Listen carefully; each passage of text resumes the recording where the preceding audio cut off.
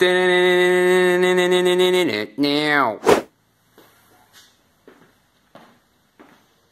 Hi, it's me again. Welcome to a new series of videos directed towards you National 5 physicists.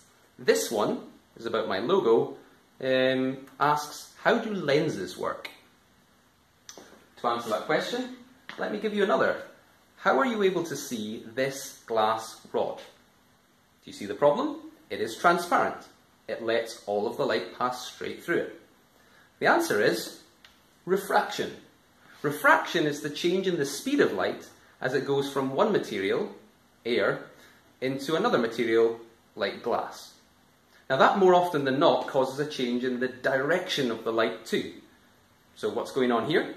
The light behind this is being bent, and you see that distortion in the light as a glass rod.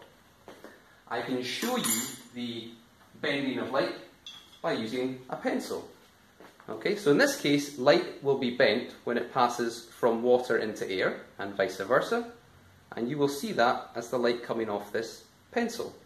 It looks like the pencil's bent, but it's just the light that's being given off from the pencil. Now, if only there was an analogy that would help me to make that a bit more clear to you. Oh, I've got one here. So let's imagine you stole your parents' car or monster truck, and you decide to take it for a spin, quite literally. In this case, you're going along the road at about 100 miles an hour, and you lose control, and you head towards the muddy side of the road.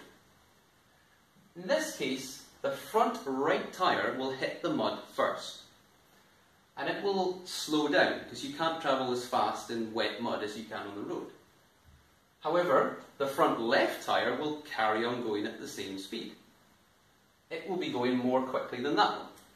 And the result of that is that the entire car will change its direction. Light does exactly the same thing.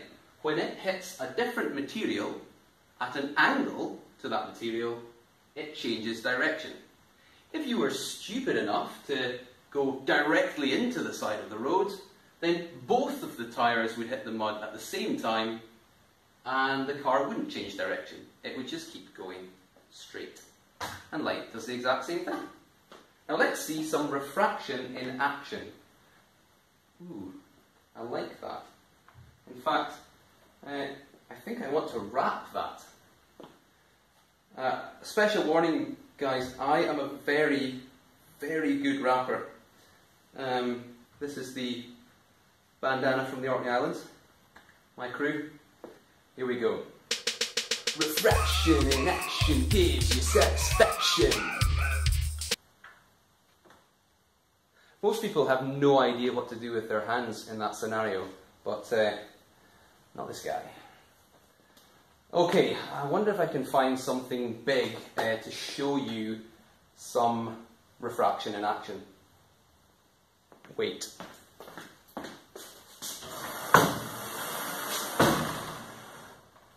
Hello.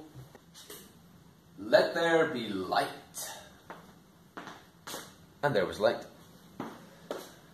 Now let me just shunt you along a little bit so you can see what's going on.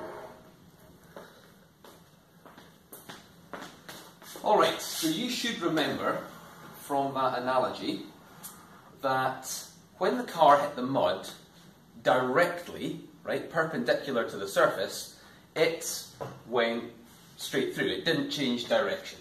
And light does exactly the same thing.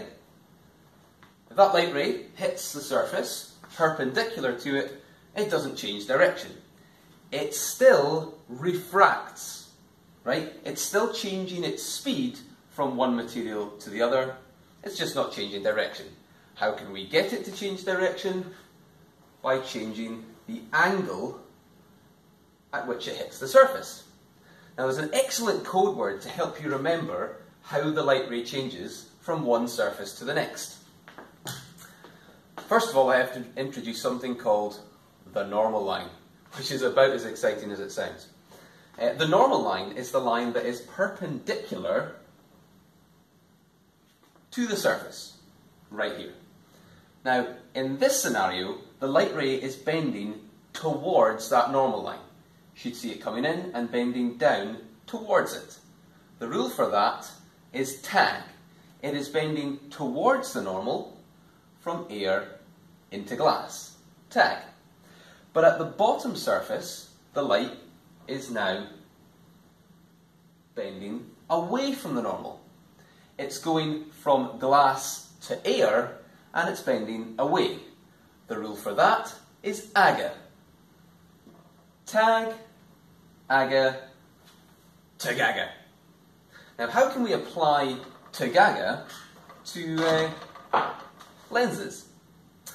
Now, for that, you'll be aware that physics teachers have an innate ability to channel the force. And so I'm going to do that now to generate two new light rays.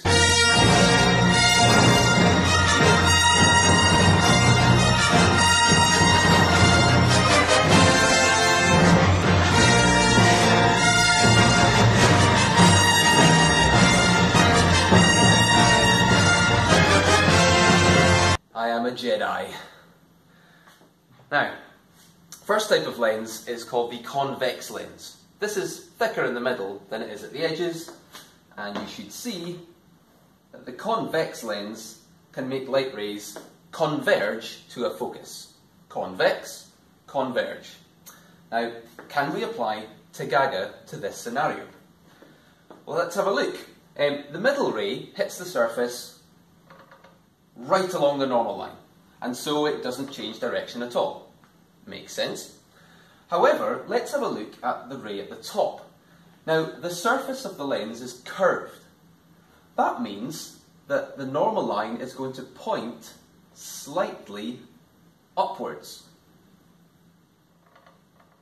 If the light is still going from air into glass, which it is, remember, tag, it's going to bend towards that normal line. So it goes into the block, and in order to bend towards the normal, it has to bend down. We could apply the same to the bottom half of the lens, right? Here the normal line is pointing slightly downwards because of the curvature of the lens, and so the light ray would have to bend up to get closer to that normal line. And so the light rays converge. You could apply the same logic to a concave lens, which looks a bit like a cave, and you would get the opposite effect. The light rays diverge. Light has one more trick up its sleeve. Oh, I used the force to do that. Okay. Remember, when light goes from glass into air, aga, it's going to bend away from the normal, away from glass to air. Now, if I keep rotating this glass block, at some point, the angle here is going to be so big that it's not going to be able to bend any further away from the normal line. And at this point, it totally, internally reflects. All of the light gets reflected back inside the material. You can imagine that if I had another one of these down here, at a big enough angle, it would also reflect. And what you have here is the basics of what we call a fibre optic cable, which looks a bit like this. So as long as the angle is right, if you send a light signal inside here, it will reflect internally all the way down the fibre until it comes shooting out at the end. Perfect. And this has got one extra use in some Christmas lights. So there's a light source at the bottom here, and the light gets reflected internally all the way up each of these strands to the tips, which is nice because it means that I can hypnotize you. You will love physics. Sorry. So I hope you enjoyed that lesson, and remember, in all of your physics lessons, to stay focused.